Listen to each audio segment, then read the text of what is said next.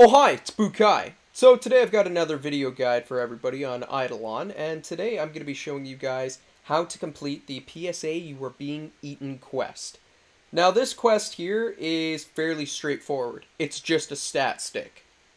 So the easiest class to do this on is a Squire, simply because of his abilities inside of his talent tree. When you're going to go do it, you want to activate your Bricky Skin and activate your Balanced Spirit, as this increases your defense. Now, I have a natural defense of 190. This can be done with higher or lower, but the biggest advantage of the Squire, or even a Barbarian, is you need your health to go up past 1000. And then, equip Kebabs. When you have your Kebabs equipped, you'll heal yourself after you go down below a certain amount of hit points, or even equip your meat pies, whichever one gives you the most.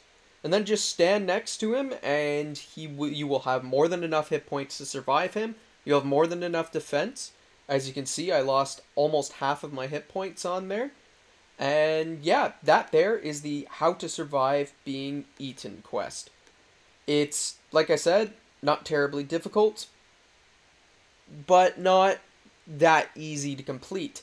And the reward that you get is a jar giving you a 25 defense slot with 3 slots on there available. A really good helmet, especially if you just need a raw defense on there.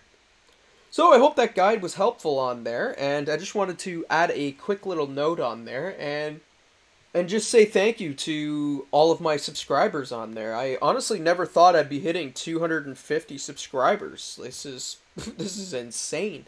I thought this thing was just gonna be, made for me and my friends within the original All High guild. Yeah, this guides and whatnot have been seeming to have touched people and reached further than I had ever imagined. And well, if these things have been helpful on there, please don't hesitate to pass it around to other people and whatnot. I'm just flabbergasted and I'm just running my mouth on there. So before I say something stupid, thank you again and take care, everyone.